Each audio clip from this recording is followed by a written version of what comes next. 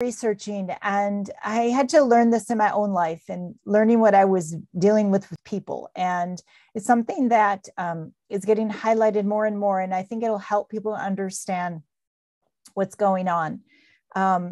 This term is being thrown out kind of everywhere. You kind of see the word gaslighting all over. And what is gaslighting? You know, when you're dealing with difficult people. And there was a movie called Gaslight from the 1940s, and it talks about, or the movie is about a man, a husband, who is purposely like turning up the gas. And the wife is, you know, saying, I feel like the gas is on. And he's like, no, it's not. You're crazy. And the whole point of gaslighting is denying someone's reality. So they're basically saying, this is my reality. And the gaslighter is like, no, it's not. That didn't happen, or no, that's not happening. So I wanted to just kind of share with you about gaslighting. And I came across these amazing quotes. This is by Dr. Henry Cloud. And these are fascinating. So gaslighting is a psychological manipulation that someone does in a relationship to make another person actually question their reality.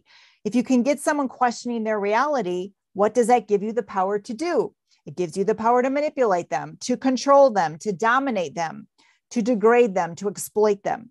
This happens frequently because a person has personality issues such as extreme narcissism, which push them to try to control and manipulate others.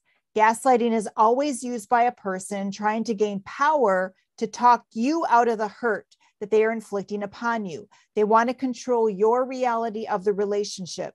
Gaslighters will confuse you in ways that cause you to doubt yourself.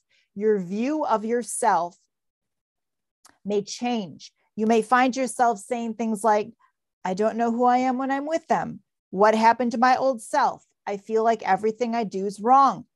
Gaslighters will confuse you in ways that cause you to doubt yourself. They will make you feel isolated. Gaslighters will negate the truth. Gaslighters will make you apologize to them for these distortions of reality.